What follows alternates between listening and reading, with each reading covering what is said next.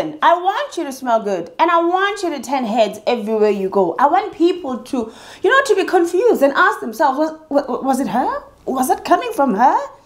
Would it be appropriate if I said something? And I want for your haters, even before they can smell you, the moment they see you, I want them to know, and I want it to hurt them from the pits and from the core of their dark hearts, that you smell good. You smell sensual, you smell elegant, and you smell expensive. I want all of that and more for you. But I also want you to be mindful of your surroundings. The office environment is absolutely not the place to impress.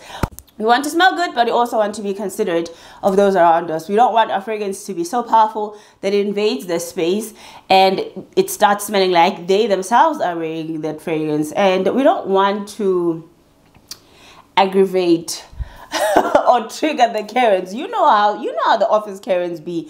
We don't want them running to HR and complaining that you wear too much fragrance. So in today's video, I wanted us to have a look at some of the fragrances in my collection that I would personally wear to the office, that I want to recommend to you, and I want to recommend that you get your nose on if you've never tried any of these. My name is Tabby. Thank you so much for joining me in today's video. Without wasting any more time, let's jump straight into these recommendations. I'm gonna start with Casablanca, and to me, the girl that wears Casablanca is in a new relationship. She's a new mom. She's happy with her man. They don't have a lot, but they're making it work. She is very pleasant to be around, and she's very polite. And of course, she smells good because she wears Casablanca. Now, Casablanca to me smells like a poached apple dessert that is served with a side of fresh cream and a sprinkle of mint leaves as a garnish.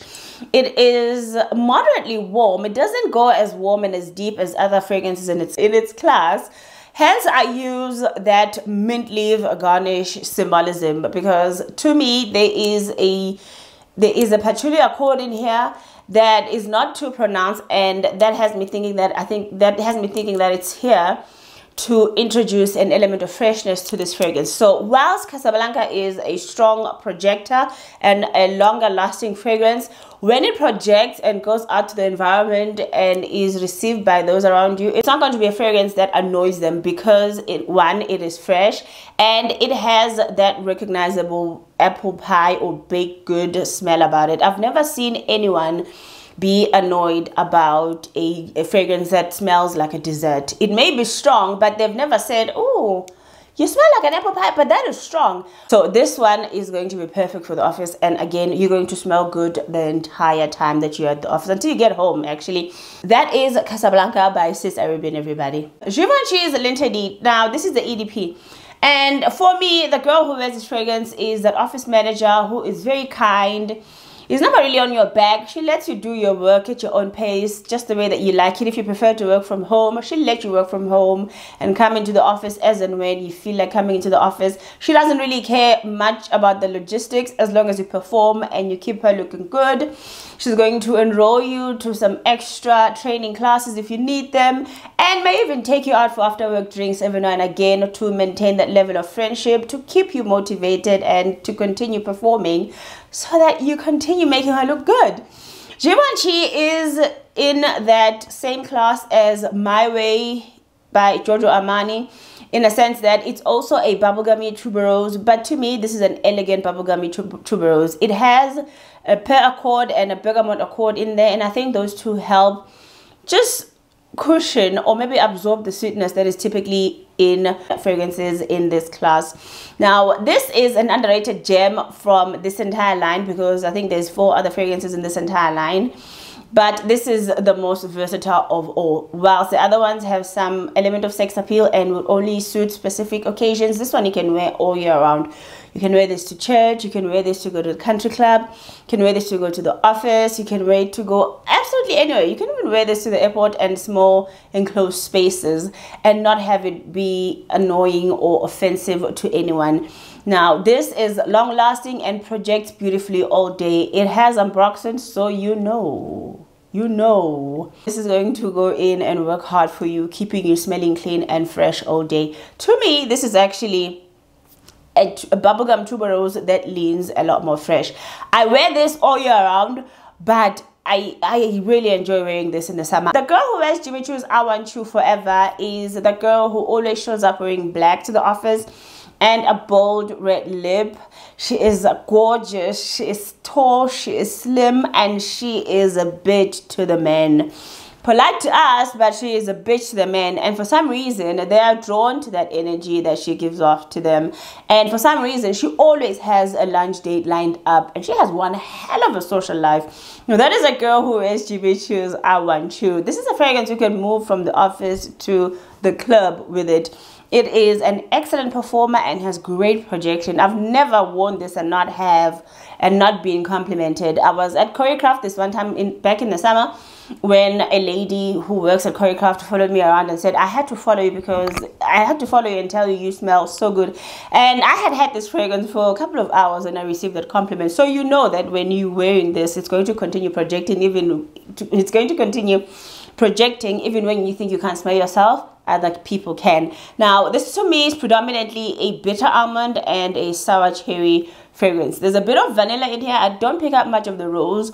What I mostly pick out from this fragrance is a nutty cherry vanilla character to it. So I would describe it as a nutty, fruity, ambery vanilla. That is how I would describe Givenchyl's I Want You. It is very dark, very sexy, very gothic, and it may be challenging when you first, experience or encounter this fragrance. But if you suspect that you like it, but for some reason there's something about it that has you, hesitant to pull the plug on it, give it some time, continue sampling. I promise you, in time, you're going to love this. This is beautiful. And I cannot believe that it took me this long to appreciate this fragrance for what it actually is. And it's going to be perfect for the office. It's going to move you from the office straight into that rooftop for sundowners on a Friday. And you are still going to be turning heads. This is Givenchyl's I Want You forever, everybody. The girl who has Jean Paul Gaultier's label at the office is that girl who is, those people who are just beautiful without having to do too much. They are beautiful, they are charming, they're very friendly, they get along with everybody. She comes from a rich family, and we ask ourselves, what is she doing working in our dingy office? And whenever we ask her, she just laughs. Now that is the girl who wears La Belle by Jean Paul Gaultier. She is very confident. La Belle to me smells like a poached pear dessert served with a scoop of ice cream and is sprinkled with some biscuit crumbs. It is very decadent and also very sexy, but this is also quite like Givenchyl's I Want You Forever. This is a fragrance that can take you from the office to the rooftop for sundowners. I can't tell you how the performance is on this one because for some reason I suspect that I do go nose blind to it. I cannot smell it after 20 minutes, but I know some people have reported to get good performance from this. I suspect that it does overwhelm my senses, hence I go nose blind to it. But I know that it performs because I can smell it on my clothes the following day. But for some reason, I can't smell it on me, I can't smell it around me. So if you've never tried this, get your nose on this. I know people, when they talk about La Belle, they always make it out to be this very sexy man-eater type of a fragrance, which it is. It's also a likable scent profile, quite like Casablanca. When people smell it off of you, they're not going to be like, oh my God, get away from me, you are making my stomach turn. No. They're going to compliment the way that you smell because this is just that scent profile that they are more likely to associate with something much more pleasant in their lives. Now that is Jean Paul Gaultier's La Belle, everybody. The girl who wears Narcotic Flower by Maison Alhambra to the office is a girl who is easygoing, doesn't take herself seriously, is funny, gets along with everybody, and all of us, when we have a bit of time or we are free at the office, we all hang around her office because she has a lot of stories and we are all interested in her. And she, of course, smells good because she wears Narcotic Flower. Now, Narcotic Flower to me is a fruity floral musk. It's not a beast performer, but it performs to my satisfaction. When I first got this and I sprayed it, I couldn't smell myself after 20 minutes and I wrote this off. I was actually upset when I received this. I wrote it off immediately and I just put it on the shelf. But I can't remember what it is that had me go back to it and sample it again. And then I realized after a few weeks that actually performance had significantly improved on this.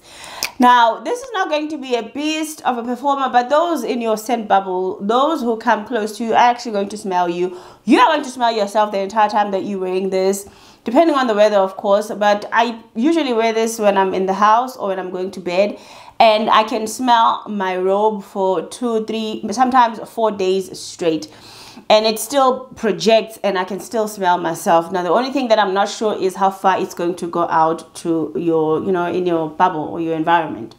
But this is a very beautiful fruity floral mask, and it's one of the masks I was talking about in that video yesterday when I said they are much more beautiful, beginner-friendly, feminine masks. This was one of those, and I think many people are sleeping on this one because they are assuming that the performance is not good. The performance here, again, yes, it's not the greatest, but it's also not bad. Like I said, I am satisfied with the performance, and I'm very fussy with performance. And I think this is actually worth having in your collection. This is Maison Alhambra's impression of Ex Nihilo's Fleur Narcotique, a fragrance that is very similar to Parfums de Marly's Valaya. And when I got this, I had just sampled Valaya, and I could pick up a lot of similarities between this and Valaya as well. This is a beautiful fragrance that is going to be suitable for the office all year round. You need to deliver a presentation and you want to feel confident. This is going to be one of those fragrances that you put on. It's going to have you smelling like an expensive hotel lobby. It was 220 rands, and at that price, you'll be playing yourself to not get it. This is Narcotic Flower by Maison Alhambra, everybody. Now, those were my recommendations for office fragrances that I think you should get your nose on if you've never tried them. And pick up the 221. I promise you, it's worth having. In the comments below, let me know what it is that you like to wear to the office, your go-to office scent. Don't forget to like the video, and I'll see you for the next round. Have a lovely day, everybody.